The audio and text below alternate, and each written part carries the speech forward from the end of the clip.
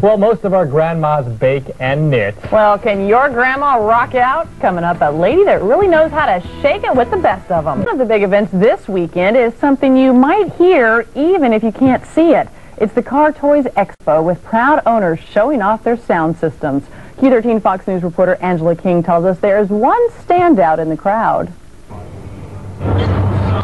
Welcome to the original, one and only Bronco. 10 18-inch speakers, 15 alternators with 250 amps each, and 120-something behind the wheel of this Bronco, right? People are always surprised when they find out that it's not an 18 or 26-year-old male doing this. Instead, it's Alma Gates, the 68-year-old owner of this souped-up SUV. Wow. Hi, how are you? A vehicle that would make any teenager drool. You seem a little shocked. I don't know, I just didn't know that she had this type of taste in the car. Alma got her introduction to cars by helping her then teenage son with a project. He grew up and forgot about it, but Alma stuck with it, along with her sidekick, Mike Maxwell. The whole goal behind this is Alma is wanting to be the loudest vehicle in the world. Undisputed. I wouldn't want that in my Pontiac. Probably blow it up. This vehicle is capable of pumping out 60,000 watts. And a small power station is 50,000 watts. But what's equally impressive about this vehicle is once you shut the doors,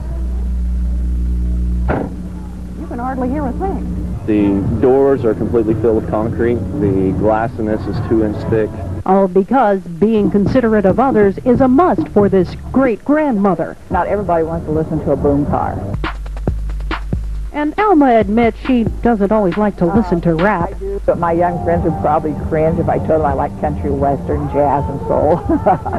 That's only after they get over the shock of who built this beast. It surprised me. I think I've heard her been called things like the Queen of Bass. But most of my young friends just call me Mom. And this, the mother of the car audio world, all thanks to Alma. In Seattle, Angela King, Q13 Fox News. You've got to love her.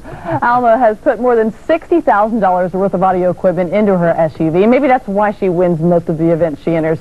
You can see and hear her system for yourself this weekend at the Car Toys showroom near Magnolia. And I guess if she starts losing her hearing, no problem. She just gets in her car, she can hear music just fine. And I think that the kids call that a tricked-out ride. Yeah, they definitely do. Yeah. Just like your car. It is like mine. But the difference is mine doesn't have cement doors. Right. Everyone should have cement doors, so we can't hear other people's music because it's their business, not ours.